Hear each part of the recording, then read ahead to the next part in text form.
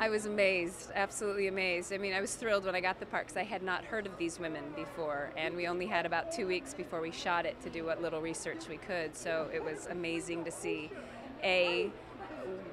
kind of the history of where all three women came from, but also what the other two actresses did, because we never got to be in the same room, so that was kind of neat to see how talented the other two ladies were as well. The interesting thing about Martha Gellhorn, I thought, was just that the sheer courage that this woman had. She just would never give up. You know, the fact that she actually beat Hemingway to Normandy is pretty amazing, and that she just continued to follow her passion all the way to the end. It is sort of sad. I heard that she died in London and she committed suicide. So I don't know, and a lot of the studies I did is that after she did go to Dachau, she was never the same again. She said she just felt like innocence was lost. Her sort of thrill in the world was gone. And she was also, you know, a bit of, I want to say a partier, but they said she was very social and had many friends and many lovers and that sort of thing. And after World War II, it was just never quite the same. Her sort of joie de vivre had gone away.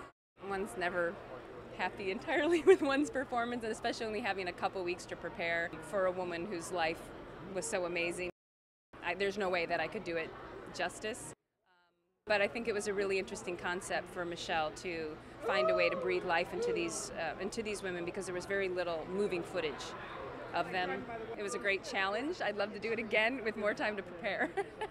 And I hope that she does get to do other series, you know, and report a little bit more on what these women experienced, because they were all three of them changed forever.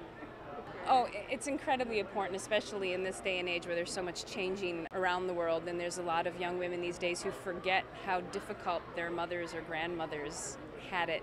And I think it's incredible right now to teach women that you can be strong and be in the workplace as a man and be very equal, but that doesn't mean that you're any less of a woman. It just means that you tap into that feminine strength, which can be more powerful sometimes.